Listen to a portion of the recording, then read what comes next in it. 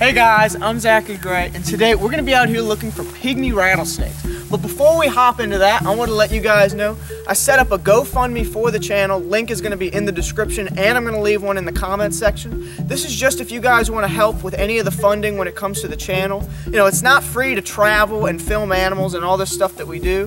So if we want to travel farther and be able to film better videos for you guys, please just donate. If you can't, the best thing you can do to help the channel out is to send it to a friend or just share the video, or you know, anything that you can do really helps the channel out. So without further ado, let's go find some rattlesnakes.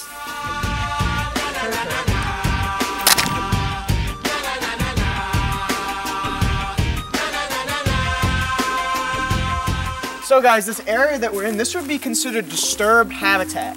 This is all pine tree farm. See, this is not natural forest. All the trees are planted in rows, and it's pine needles and grass. That's all this is.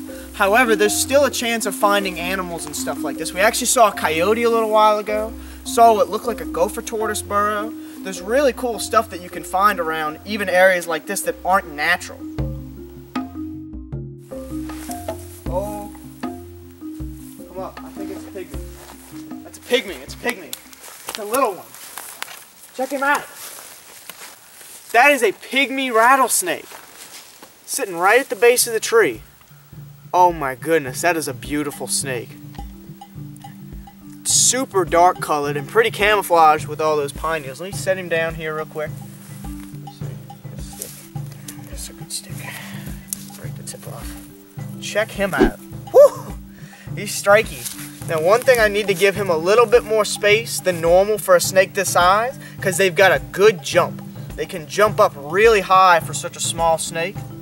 Now a snake of this size and this species wouldn't be very likely to kill a person. However, their venom has been known to cause a couple amputations in the past. Now their venom attacks the tissue cells of the body, so that means it can be really rough on you, and it can cause necrosis if not treated right. I always encourage everybody, if you get bit by any kind of venomous snake, no matter how potent, you get medical treatment. And that's the case with pygmy rattlesnakes. Especially in places like Florida, pygmy rattlesnakes, I think, have the highest number of bites than any other venomous snake in Florida. Now I'm handling him with the stick right now. He's a little bit cold right now, so that's why he wouldn't be as crazy as normal. Normally they're pretty hyper, so I can afford to handle him with the stick.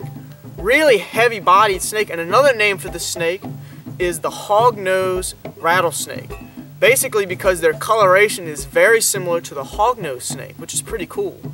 Now this is a pretty decent sized one. This isn't a beast, but it definitely wouldn't be considered a baby. One thing about the pygmy rattlesnake is you're not going to hear them rattle because their rattle is so small. Now dusky pygmies, which is what this guy is, have a much darker coloration with a little bit of orange, whereas we also have eastern or Carolina pygmies that can go from a kind of light grayish color to a brown and even an orange. They can be a bright orange coloration. It'd be amazing if this year we can show you guys one of those. He's sliding off his hook. Just lay him right down here on the ground. Sometimes they're not going to want to stay on the stick, and I'm not using the hook because it's a little bit too big for this snake. It'd be kind of difficult to handle. Alright, I went and got me a bigger stick, a little fork stick, so he could sit comfortably. I wouldn't want to tail a snake this small or venomous ever.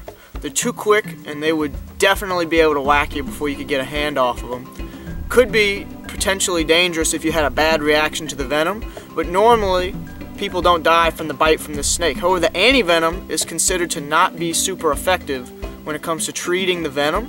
So it's normally a pretty rough ride when you get bit by the snake. Definitely going to be a day or two of pain. Really bad to get bit by one of these snakes.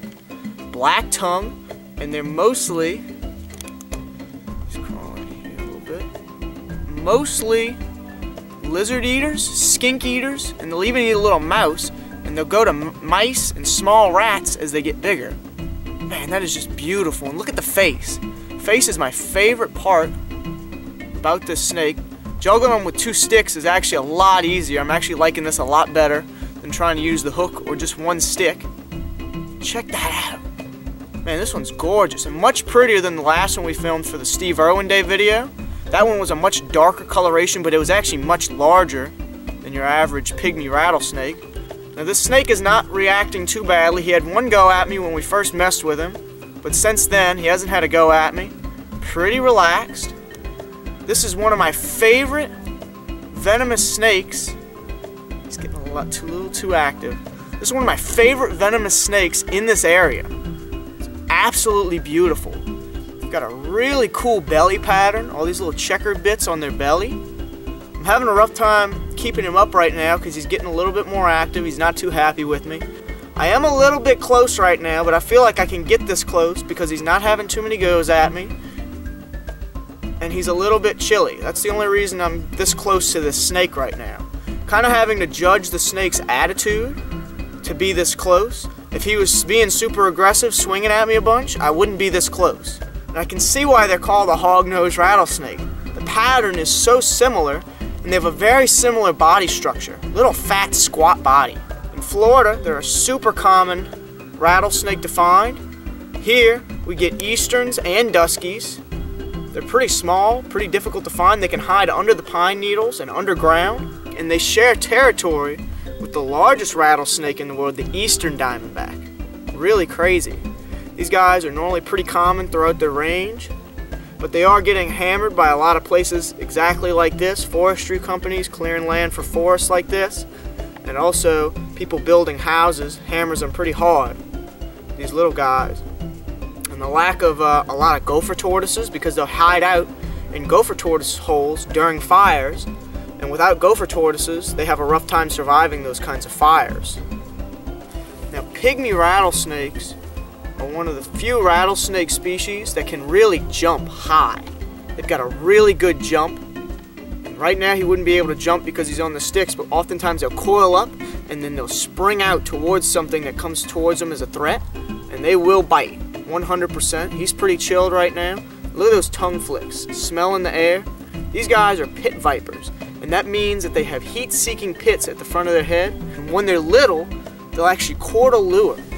That means that they'll have a bright yellow tail, and he's got a little bit of a faded yellow tail because he's older, but they'll have a bright yellow tail, and they'll wiggle their tail, and it'll act like a lure, kind of like a fishing lure. And as things like lizards, skinks, and even little mice will come up to sniff it, or even think it's a little worm, they'll whack them, envenomate them, and then eat them. Alright guys, we're going to go ahead and let this little guy go. Thank you guys so much for watching this video, and if you did enjoy, definitely leave a like, and I will see you guys next time. Back under your tree.